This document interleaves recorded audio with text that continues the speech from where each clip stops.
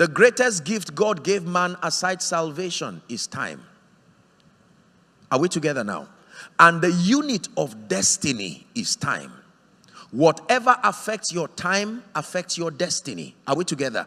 And it so happens that our lives, many of us, it's not the case in most parts of the West here, the Southwest. There's a heightened understanding of the things of God. So most young people grow up in families that know God. So it's very easy to connect them to the things of God. But it's not so around other parts of the nation. You would have to spend a very significant part of your life before you come into the knowledge of God. And already just for knowing God late, time is already against you. If you get born again at age 30, it looks like you are young, but it takes time to know God. It takes time to argue about the Holy Spirit until you finally open up your heart to receive Him. And then taking advantage of the prayer language to build your spirit. And then you now, if you are fortunate to be under a pastor that loves God, it will save you years of error and deleting and rewriting and deleting. Are we together now? Please follow my teaching. We're talking about time redemption here. The Bible says to walk circumspectly. The word circumspect means accurately. That means you do not have time to dilly-dally and shadow box and guess around, make mistakes. You will not always have the time to correct it. So our walk in this earth requires a measure of accuracy. And it says in doing that you have dominion over time and you walk in wisdom when you master time. Ask a dying man what he would want. He would not tell you real estate. Ask a dying man what he would want. He would not tell you a political position. Ask a dying man what he will want. He will not tell you he wants more degrees and all of that, as important as they are. A dying man's request is more time. Please look up. You have to understand this. The real asset of a believer is not just land. It's not just investments. It's time. Whatever attacks your time has attacked your life. Time. It takes time to know God. It takes time to raise godly children. It takes time to build anything that lasts. It takes time to build a great church, to build a great business. And the devil is aware of this. So he helps you live a fruitless life by interrupting your time. Are we together now? If you do not understand this introduction, my message may not make sense. The secrets of the kingdom, among other things, help you to exercise dominion over time so that you can redeem time. Why? The days are evil. The days are evil. That means it is possible to be a graduate, and just because your father had a vendetta with someone else, you will suffer for 20 years before you get a job, because someone vowed to punish your father through you. Are we together? And if you do not know how to redeem time, you will be a victim of many things. Time. Why do we want to prosper? It's not just to prove a point. Prosperity has a unique ability to redeem time. Are you getting what I'm saying now? The time wastage that comes when you are poor, many people have not reflected on it. If you reflect on it, you will hate poverty. Not just because I hope I'm all right. Can I? So when you hate poverty, if you just hate it because it makes you suffer, it's not a valid reason enough. You must be able to attack it from the interruption that it provides for your time. When you wake up in the morning and sleep late in the night only to eat the bread of sorrow, for instance, and then one day your little child calls you an uncle because it takes time to know your child. And the devil knows that once you have the keys in place, you will have time to serve God. You will have time to be serious. Notice, before I continue, once upon a time, the nation of Israel, when Moses came to cry their exodus to Pharaoh, and he said, look, the God of the Hebrews appeared to me and said, let my people go. Pharaoh looked at him and said, I see. We give you straw and you just walk. So you have a little time to call upon God. Now stop giving them straw. The time they used to pray, let them use it to look for straw. And immediately they told Moses, don't talk to Pharaoh again. We will remain in bondage. Time. Time is very, very important. Oh, teach us to number our days, he says. Not because we are afraid of dying. He says that we may apply our hearts to wisdom. So the Bible says to walk circumspectly as wise and not as unwise, redeeming the time. Why? The days are evil. Let me tell you what that means. By default, every man's life carries a disadvantage. Listen, just follow me. You will understand what I'm saying.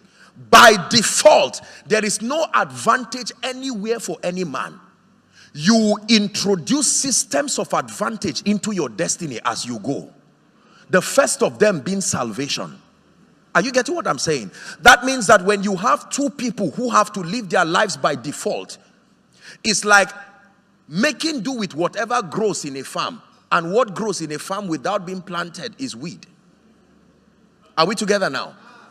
So I come from a family, for instance, with no advantage. And now it is my responsibility under God to understand God and his ways and then introduce to my destiny systems of advantage. Are we together? That begin to correct the errors that I met. So you come from a family where the first person builds a house at 50. It's not a testimony. You come from a family where something is wrong when you are blessed early. You see, all these kinds of things. Now you come to a point where you know the Lord and you love the Lord. And the responsibility is upon you to take advantage of the provisions that the kingdom provides to start correcting. This is why we have things like restoration. Restoration is a system of advantage. And I will restore what? The years. Not just the things. The years. Because when you lose time, you really lost. I will restore the years. I hope you know, please, next time I call two people, if you are not one of these gentlemen on suits, just sit quietly, huh? Please. So let me have two people. I said it. Please, come, sirs. Oh, no. Can I have another person? Yes, come. Come. You two come. Thank you. Watch this. Let's celebrate them as they come. You stand here. You two stand here. Watch this. I want to illustrate something. Now, both of you just follow me carefully. This is two people living out their destinies. Let's start. Now, we call this delay. Keep going. This man wants to move forward, move slowly, but this one has been delayed for 10 years. If I remove the constraint and he's moving, this is progress, not restoration, because he's still delayed. There is a provision in the kingdom that can pick you and bring you back here. Listen, so that if you look at my life, you will not find the gap that the delay provided. Are you getting what I'm saying now? Please come again, sir. Watch this. Again, we have two people. Let's assume that they were married the same time, okay? And then this man now has not been able to have a child. 1 year, 2 years, 3, 4, 5, 6, 7, 8, 9. If you give birth, it's a testimony, but it's not yet restoration. So because if you will space your children 3 years, under normal circumstances, you will need 9 years from the time. Are you seeing that now? And so if God gives you triplets, he didn't just give you children. He did something to time. Please understand this. Now, this example, like many more, have in them shrouded the mysteries of the kingdom that help us. We engage these mysteries. It is because of this provision that the Bible says, for we know. They don't know, but we know. We are in the kingdom, and we know that all things, how many things? Can work together.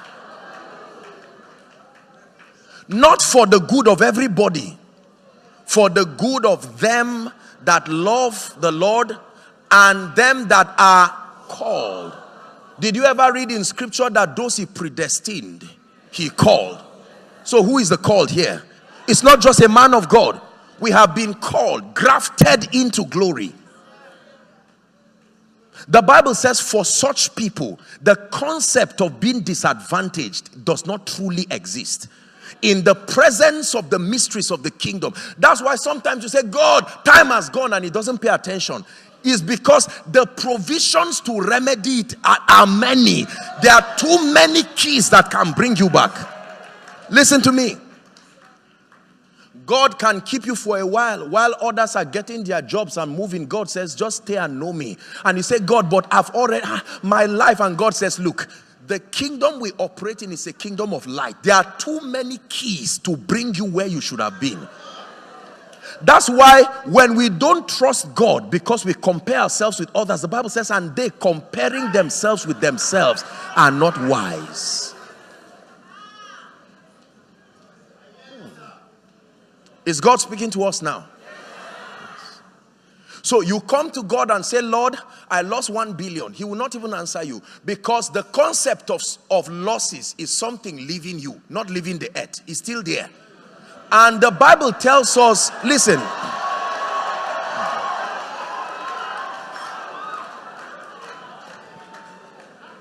did you read in Ezekiel 37 that once upon a time there was a great army and they all became bones, scattered? You thought they were all gone, but all of them, the bones were there. And under a certain condition, not every condition, under a certain condition, the bones that you thought were dried, the Bible says, Son of man, can these bones live? Even the prophet, who was already used to spiritual things, said, Lord, in this matter, only you, only thou knowest. It says, prophesy to the bones. Watch this. And he spoke to the bones, and the Bible says the bones had him. They started coming one by one, bone to his bone. Then it says, prophesy upon the four winds and say, O wind, breathe upon this slain. And then they became an exceeding great army. So when you say something left you, it didn't leave the earth.